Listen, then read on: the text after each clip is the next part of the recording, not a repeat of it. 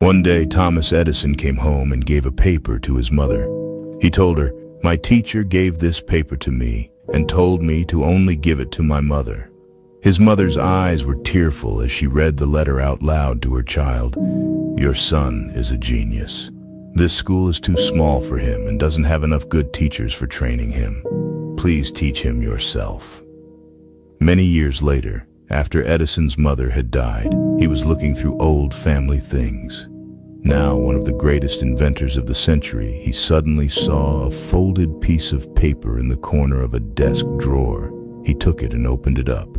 On the paper was written, "Your son is addled, mentally ill. We won't let him come to school anymore." Edison cried for hours, and then he wrote in his diary, "Thomas Alva Edison was an addled child that by a hero mother became the genius of the century." Moral: a mother's love and upbringing can help change the destiny of a child.